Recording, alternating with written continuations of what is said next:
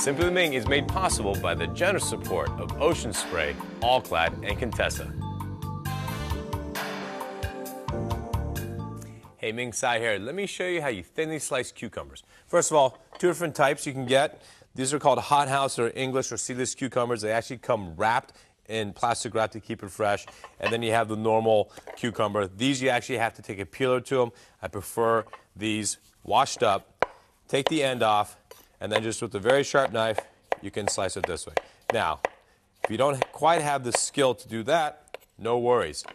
Take out your trusty Mandoline. Here's a couple different types. These are both from Japan. This has a normal blade, this has a ceramic blade. I like this because it goes both ways. In other words, you slice it this way and you come back.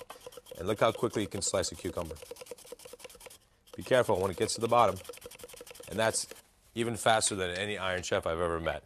Now, what can you do with these? Well, something I love to do with cucumbers is line a martini glass. Make it look nice and fancy. This is when you have guests coming over. You want to impress them, but you want to have something that's easily done, healthy to make, inexpensive to make. Anyone can spend a ton of money on truffles and stuff to impress, but when you can buy a $1.95 cucumber and still impress, I think that's a great way of hosting a party. And what I have here is a simple crab salad that I made. And all I'm going to do is just fill this martini glass with the crab salad. And how easy is that, guys? Use shrimp, use chicken, use tuna. Anything would work. And of course, a couple cucumbers on top. And there you have it. Thinly sliced cucumbers and a crab salad. Hope you enjoy it. Peace and good eating.